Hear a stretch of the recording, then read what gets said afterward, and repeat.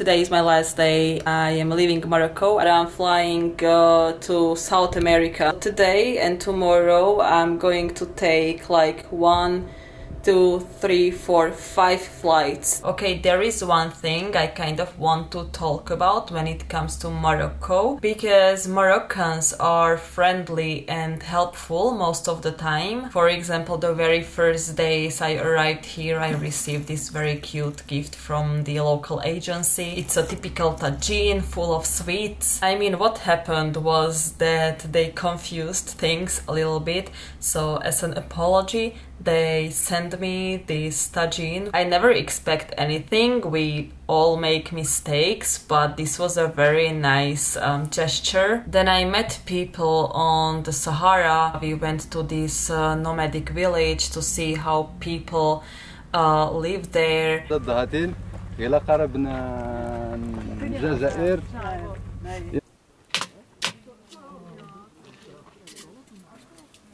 Abdul, why do you like the Sahara? I like in the Sahara because here it's calm, it's no big people, it's very nice place. All the people is coming here for the holidays.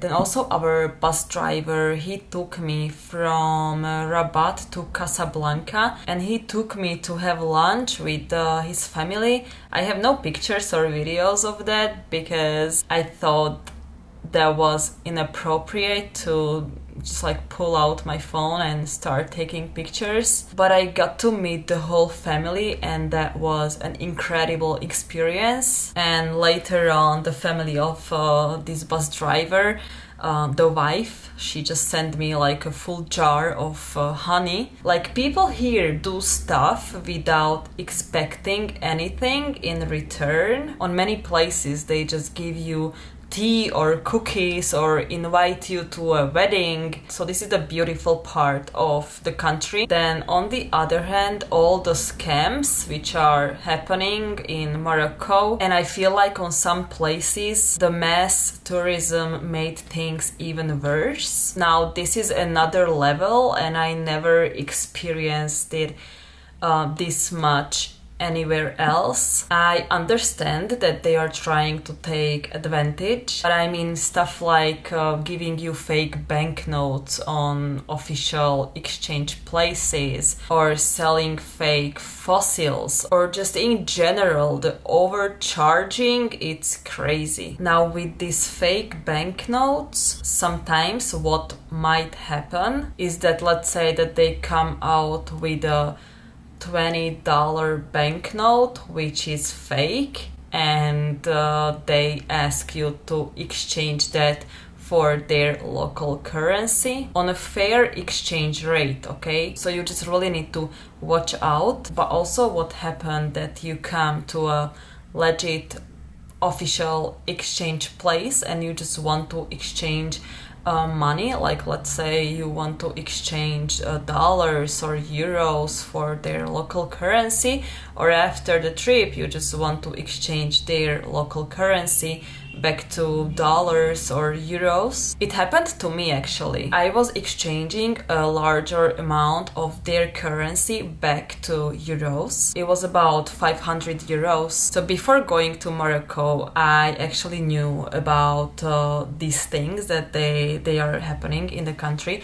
So when the guy gave me the 500 euros, I checked the bills and I found this fake 100 euro bill, right? So I just returned him the bill. But I feel like many people don't check, because if you don't know that these things happen, you just don't expect that they are going to give you fake bills, you know, on an official exchange place. I think this is the most serious scam you can come across in Morocco. Then many times, especially in bigger cities, people will try to make you feel that you are lost and you are going the wrong way, and they will tell you that they are a local guide and will take you to the right spot. Like literally, this is so random. Let's just say that you are walking towards a monument and just randomly someone screams at you, like they assume you are going to that certain monument, right?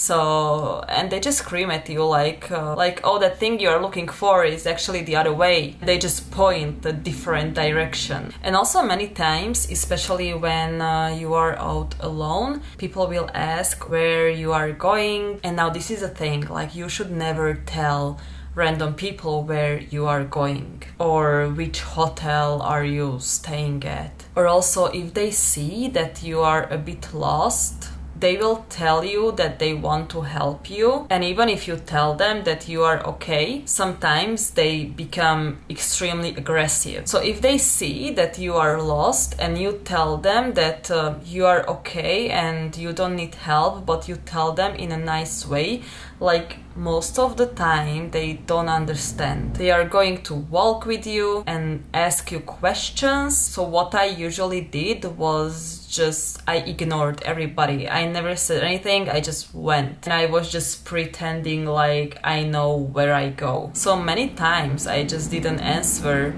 these people, and then a few times I got yelled at from like random Moroccan strangers that I'm super aggressive and I have no manners.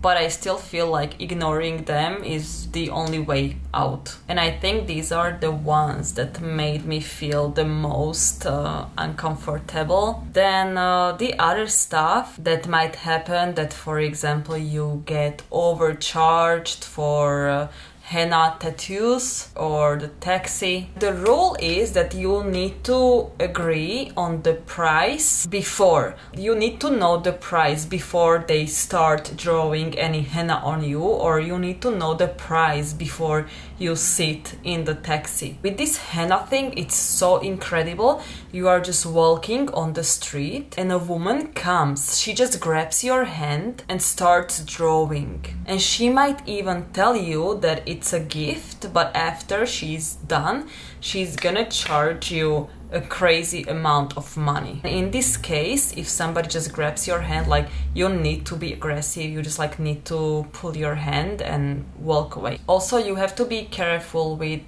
taking pictures, especially on markets, like pictures of snakes and monkeys. Also, probably at some point someone will offer you weed or hashish, and it is illegal, so you could get into a big trouble. So anyway, the rule is just to negotiate anything and everything before taking it or touching it or sitting in it.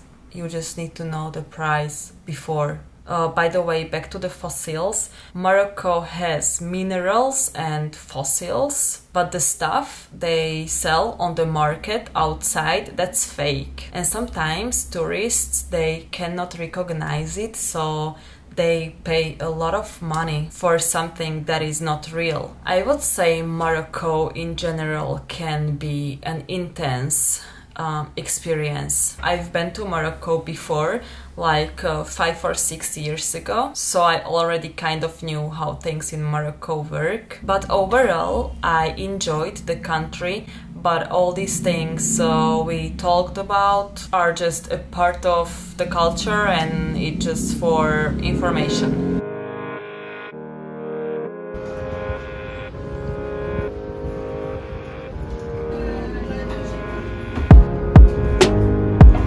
I arrived to Vienna, but guess who didn't make it to Vienna? My luggage.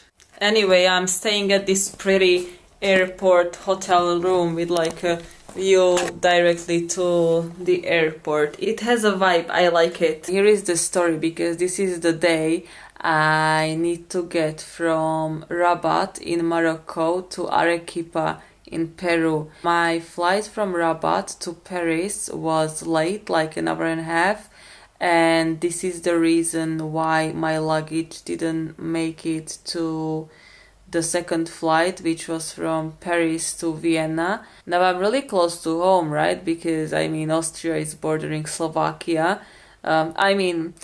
So close, yet really far away. I arrived to the hotel at like 11:30 in the evening. Now it's after midnight, and the flight is at 6 in the morning. So at 6 in the morning I'm going to take a flight from Vienna to Amsterdam, and from Amsterdam to Lima, and from Lima to Arequipa. Here is the bed. Here is the view. That's already the entrance to the airport. You can see Terminal 3.